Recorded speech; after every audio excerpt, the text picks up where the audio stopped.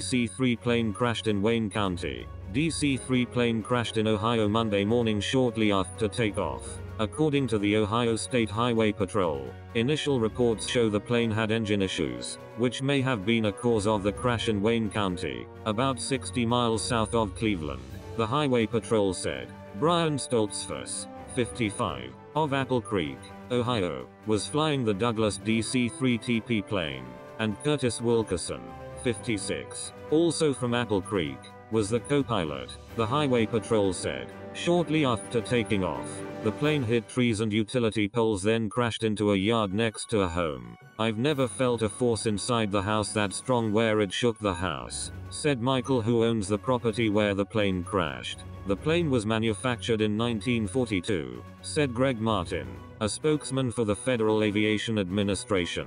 The first DC-3 plane first flew in 1935. It was a great airplane and there are thousands still flying in remote parts of the world, but it is an antique," Gagnon said.